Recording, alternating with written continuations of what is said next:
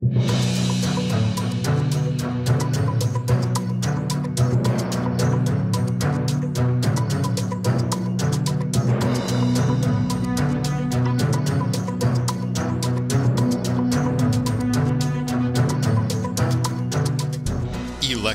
design automation, known more commonly as EDA, has played an important role in IBM for over 50 years.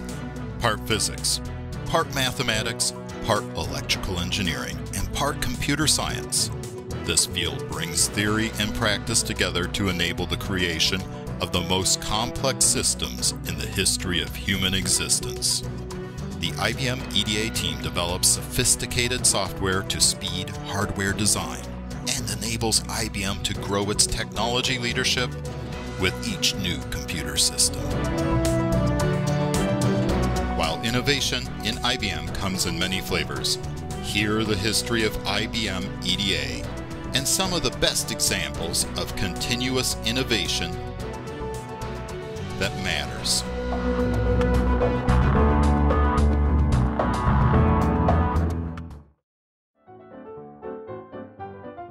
In the mid-1950s, the popular IBM 704 computer was used to document the design of new products. The vacuum tube computer used high-speed magnetic core memory, which replaced the electrostatic memory used in earlier machines.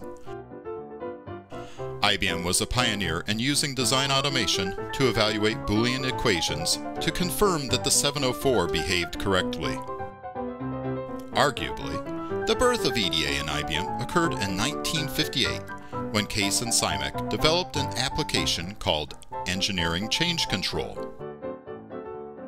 Less than 1 year later, Jack Kilby of Texas Instruments and Robert Noyce of Fairchild Semiconductor invented the integrated circuit, which unleashed 5 decades of explosive growth in microelectronics that is still going strong today. In 1963, IBM boldly introduced the System 360 family of compatible computers with a broad range of performance. These machines used a new semiconductor called solid logic technology, which combined a few transistors in a small ceramic package. With the increasing number of systems, the growing complexity of designs, and the introduction of new technologies, the need for design automation became clear. To meet the growing need for this fledgling science, IBM hired some talented upcoming engineers. These young engineers literally invented the EDA industry we know today.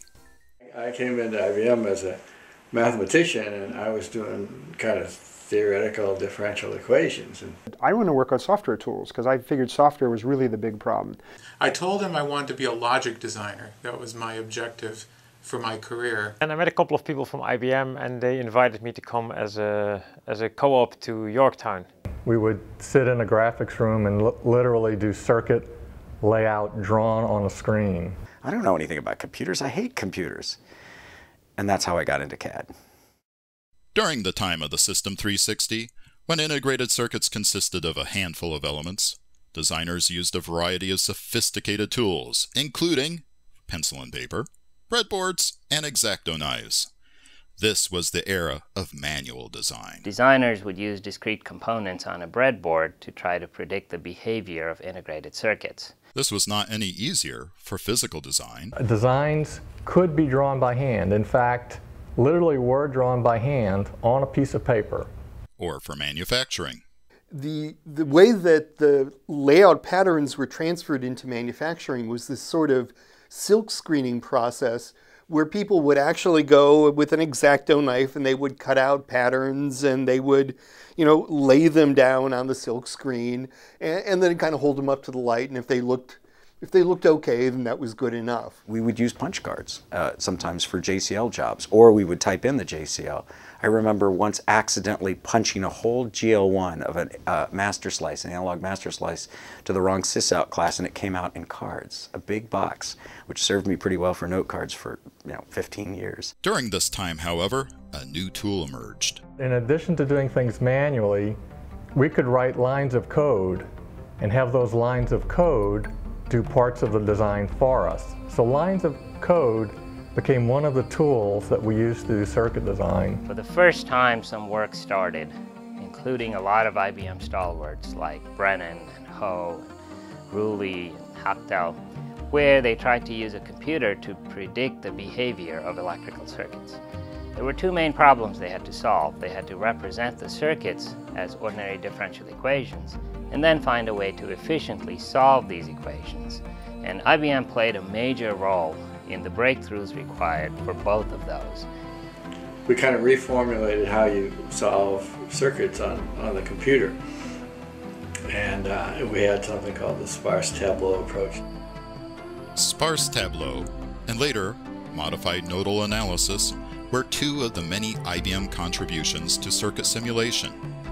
Tools such as ASTAP from IBM and SPICE from UC Berkeley allowed designers for the first time to verify circuit performance before manufacturing. Those ideas, we helped them a lot and put it into a program called ASTAP, which was in IBM and solving circuits for 25 years, I guess. I don't know. To this day, every power, noise, or timing calculation that we do for every integrated circuit relies on techniques used in SPICE.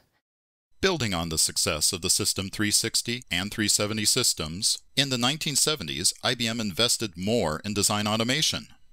With the advent of large-scale integration, challenges arose between chip design and chip manufacturing. The design environment at the time was such that there was design, and then they would pass the design over to manufacturing test. And manufacturing test created the test patterns and actually debugged them and tested the parts. And in 1971, this task force was formed, and the conclusion of the task force was that testability is the designer's responsibility. This was a poignant moment in EDA's history, as it was the catalyst for the formation of the Test Design Automation Group that supported the designer's new responsibility. Innovation poured out of this group with the release of an automated method for testing logic after manufacturing. So the next challenge, there was challenges going on both in the manufacturing test and in the system test area. Challenges in debugging the designs, both from a manufacturing perspective and also a system test perspective. So another group was formed, and this one Ed Eichelberger took the lead. And out of this came level-sensitive scan design. With a structured test environment, you're looking at just the logic from a sheer logic perspective. You actually knew how good a job you were doing, what percentage of the logic you were activating.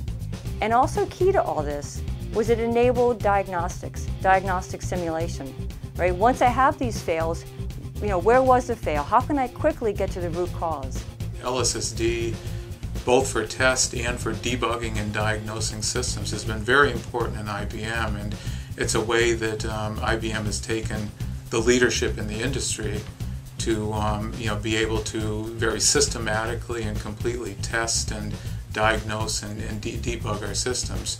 During this time, new multi-chip packaging systems were being developed, including the revolutionary thermal conduction module. This led to another major advancement from the test design automation team. And the methodology at the time was called chip-in-place test. So what they did was around each chip was an array of test pads. And the tester would come down and really test each chip individually and isolated. Paul Bardell was, took a big step, and he formed the self-test steering committee to work out what do we do, how do we do it, what is our plan, we got a problem, we need a solution. And out of this came built-in self-test. So now we've moved the generation from the tester, so now we're moving it into the chip itself. So we have built-in self-test both for logic and arrays. As LSI was growing through the decade, a new class of tools appeared: verification. Used to check the correctness of a design, there was both formal verification. In 1978, IBM's pioneering team of Smith, Banson, and Halliwell developed the world's first combinational equivalence checker, SAS, for static analysis system. The ability to exhaustively verify the correspondence of two design versions marks an evolutionary leap in design productivity and circuit robustness, which later spread throughout the semiconductor industry. As well as cycle simulation.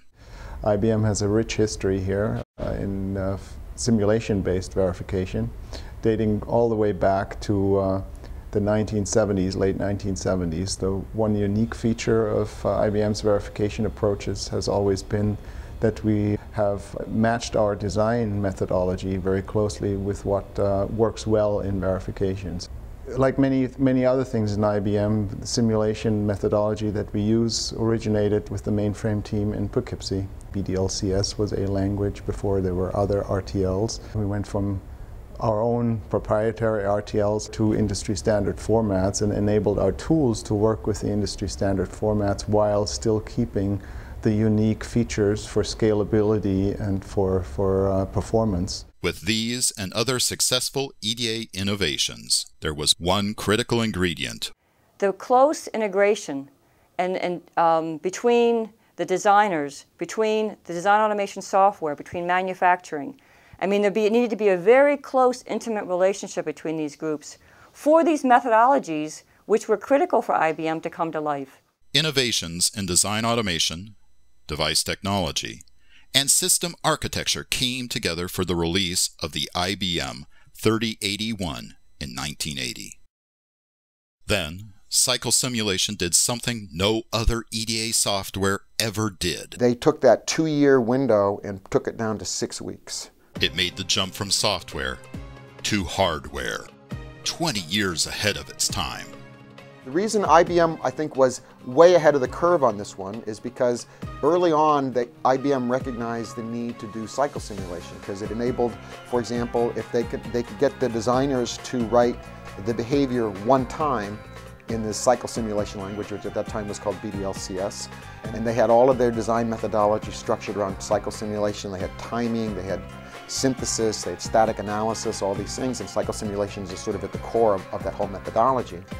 What the hardware accelerators do is they manage to stay 100 to 1,000 times faster than what they can do in the software, which enables them to do a lot more testing much earlier and get a much better quality of the design when it's manufactured. Ideas from IBM researchers, including John Koch, Richard Baum, and Monte DiNao, went into early machines such as the Los Gatos logic simulation machine and the Yorktown simulation engine. These culminated in a machine known as Eve. Then really moved from research into production with the generation of the engineering verification engine, the Eve machine. It was done in Endicott starting in the early 1980s, and they went online in production use in about 1985. Most of them got put into Poughkeepsie, which was the main driver for this. Ultimately, that led to the concept of the Eve 2 machine. And it was at that time that I joined IBM, and my first project was with the Eve 2 development team. And what's been incredible to me, seeing the teamwork and the collaboration across these organizations, taking these ideas again from research into this very large-scale production. And so I remember, for example, prior to the machine that was used, and I don't remember exactly which one it was, but the machine which they had before the Eve machine, it took them 2 years to bring up the working hardware, and they had tremendous costs in terms of engineering, hardware that had to be scrapped, impact on schedule. It was not quite a disaster, but it was a really, really, really bad bring up. The first machine that they used Eve on, they took that 2-year window and took it down to 6 weeks. During this time, CMOS technology was also emerging to displace bipolar technology in IBM's chip designs. This continued the relentless pursuit of Moore's Law and posed new challenges for EDA. In the 1980s, the industry started to make digital circuits with a level of complexity that had not been seen before. The problem with these digital circuits is that they have an enormous number of paths through the circuits, millions or even billions of paths. And it became impossible to verify the timing of all these paths with SPICE-like techniques. IBM invented static timing analysis, published first in 1982 by Hitchcock, Chang, and Smith, to implicitly cover all the myriad paths through a digital circuit. Although these techniques took a while to take hold, it is fair to say that the digital revolution would simply not be possible without static timing techniques. In the late 70s, early 80s, IBM was way ahead in hardware design methodology. They had cycle simulation, which gave them really fast verification. They had static timing analysis, way ahead of everybody else. They had formal methods to prove the two were equivalent, so you didn't have to do gate simulation, automatic test generation. I think that the time was exactly ripe for logic synthesis. There had been many years of work on PLA optimization and minimization and other kinds of logic optimization, but the key thing that happened in the early 80s was the invention of cycle simulation. And cycle simulation required the designers to put a high-level specification of the design in. But designers were very frustrated. They felt they had to design the chips twice. They had to provide a behavioral specification and flowcharts, and they had to provide a structural specification of how to interconnect the circuits together. So they weren't happy. So the question was, could you try to generate the implementation from the original specification? And Bill Joyner joined me, and we sat down and we tried to figure out, could we get from one to the other by a set of simple transformations? And it turned out we could. So the designers had to do a high-level specification, which was ideal for synthesis, plus we had an automatic checking tool that could do a Boolean comparison between the input the designers put in and the results of synthesis that would really encourage people to believe that the results were correct. So Poughkeepsie management thought maybe they should try this on something real, and coincidentally at that time there was a 3090 project that was understaffed and behind schedule, and they were supposed to do a 100-chip TCM. The 3090 was a different technology, so it required some changes to the code. It was a much more complex technology. We had to do a lot of upgrades, and then we did I think a dozen or so chips to see that it worked. And at that point, the 3090 project committed to synthesizing an entire TCM worth of chips.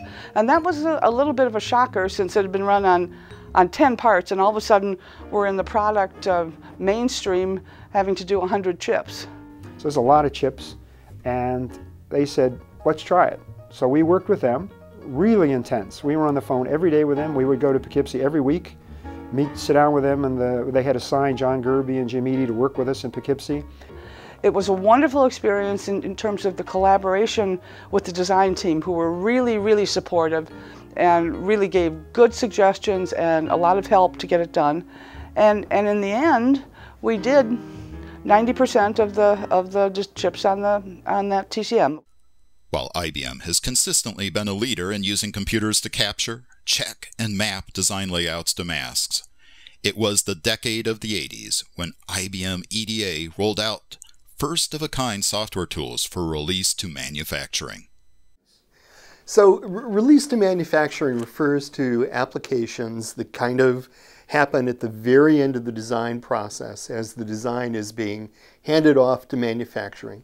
These applications usually involve looking at layouts, which are the physical patterns that ultimately will appear in the silicon. And there are sort of two flavors of these kinds of applications. There are some which will check the layouts for compliance with certain manufacturing rules, and then there are some that actually transform the patterns in the layout. A school teacher, an elementary school teacher named Glenn Weinert in Burlington, Vermont, ended up working for IBM and wrote a program called Pelican, which was the first program to kind of transcribe the design data, or the layout data coming out of design, into the language which is used by the photomask generation tools. In the early part of the 80s, the kind of the layout to silicon patterning process was sort of WYSIWYG. You know, what you see is what you get. The patterns in the layout data resemble the patterns on the photomask, and those resemble, in turn, the patterns which are on the silicon. The mask writer, which uses a focused electron beam, started to exhibit characteristics where writing in a certain part of the pattern would actually influence what was happening in other parts of the pattern, so-called proximity effects. And this led to the development of a program called the Hantus post-processor, or HPP, which was specifically designed to be able to compensate for those proximity effects, subtly changing the shapes so that ultimately the photomask would appear as the layout had indicated. The big concern at that time was there was this future chip, a 256 megabit DRAM chip. And this was colossal for the time. If you extrapolated from runtimes that existed, the expectation was it was going to take 1,000 hours to check one of these 256 meg DRAMs. Glenn Weinert, the former elementary school teacher I mentioned before, came up with an idea that sort of exploited the aspect of VLSI designs that typically there was a lot of repetition, a lot of substructures that were identical, a so-called nested hierarchical structure.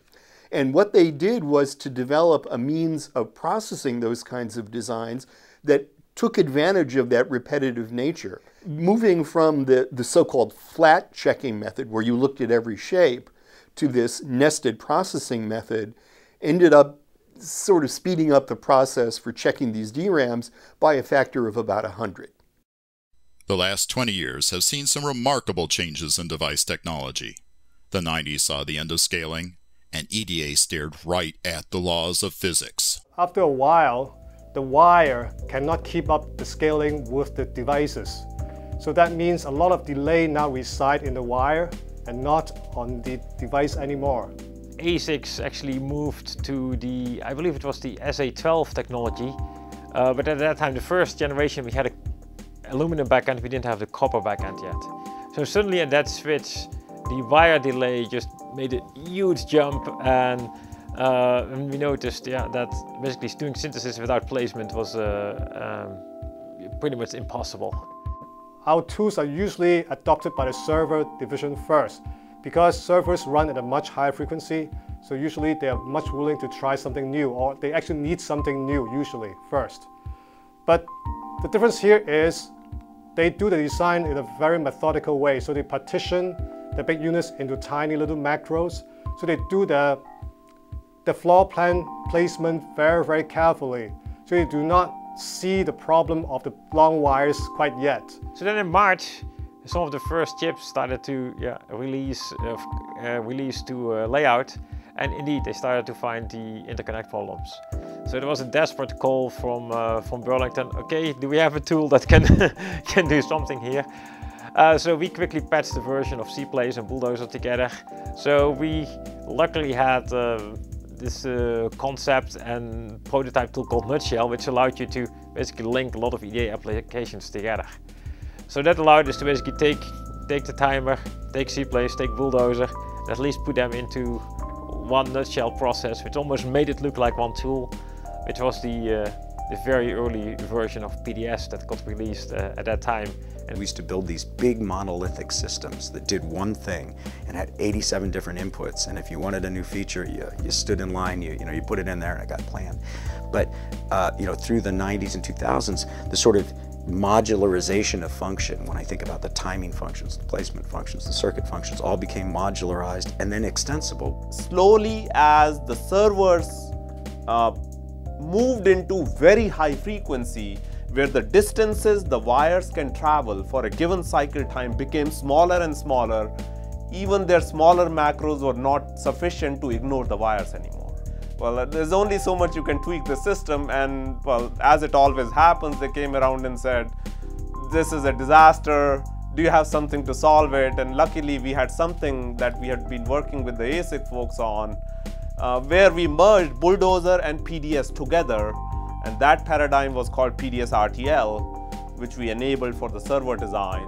So we were able to include some of the routing work that we had been doing with Cadence in the MAR project, pull that into the optimization flow, and build a new tool called Rapids, which really helps to battle some of these late deep submicron effects. So I think what you see is that the good thing is at IBM we have a lot of great components for each of the tools, and are able to integrate them well together in a timely fashion, kind of to deliver design flows while the technology needs continue to progress through the decades here. We have to worry about what used to be, third order effects, noise, coupling, reliability. The flexibility of actually having to adapt to those technology transitions is really, it really shows the mental flexibility of the organization. So as of today, we have synthesis, placement, and routing fully integrated into our physical synthesis suite. Today, physical synthesis is used in every chip design product we make for both our processor designs as well as our ASIC design systems. We have on the order of 20,000 CPUs running 24/7 across IBM server installations to do chip verification jobs. Today, there are something like 60 machines, individual machines, in use in the IBM Corporation. That's a big investment, and for IBM to continue to make that investment after all these years, third generation of just this latest family of machines, they wouldn't justify the cost for that if it wasn't a highly effective tool for them to use. Today, the modern day release to manufacturing applications typically run on cluster farms with 1,000 to 10,000 cores and run still for a couple of days. So in addition to release to manufacturing facilitating the development of server technology, now server technology is increasingly being driven by these applications. What do we need from the tester? We got our BIST on board, so we need a seed, we need a weight set. All we need is a reference clock. We don't need a high-speed clock. We don't need a lot of tester memory. We need power. So we were able to test these very advanced, very state-of-the-art chips with very cheap test equipment. In the remarkable evolution of this industry, we have faced difficult technical problems at various junctures. IBM was at the forefront of coming up with solutions to these problems that helped not only IBM but the industry at large. No other company or university can lay claim to such an eclectic set of breakthroughs. An EDA person has to have pretty good design skills, but also has to have the math and computer science skills to kind of go with it. You can find broad thinkers that really understand the whole problem end to end, work with the design teams, understand technology, or you can find really deep thinkers where you can go just, hey, can you figure out how to address this one technical problem? What I see at the conference is really displays IBM's reputation in the industry as an innovator in EDA tools. The biggest lever we have is in algorithms, right? And so the CAD people are going to become people who know that stuff and can actually optimize, for increasing variability, increasing, device counts, etc. are going to be more in demand. More and more, we're going to need to optimize at a system level, or even at a system and software level as we co-optimize those things. And I tell you, the skills that we have in this organization in terms of understanding how to mathematically formulate things, optimize them, and get data in and out from the real world, so key. So I really think it's a good time to be in CAD, and I think that the men and women in this organization should be really proud about what we've done to drive the company's the company's growth. Getting to 100 years, it wouldn't be anything if we weren't able to make these chips. It really wouldn't be. IBM always hired the best people and continues to hire the best people in design automation.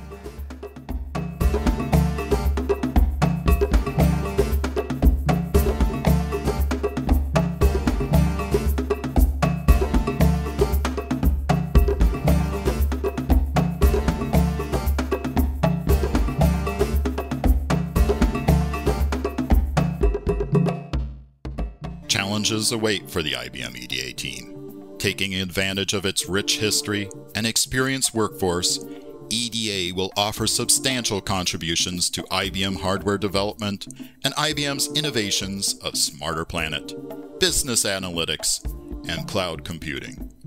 The EDA journey has been an enormous success story, and this story will continue for years to come.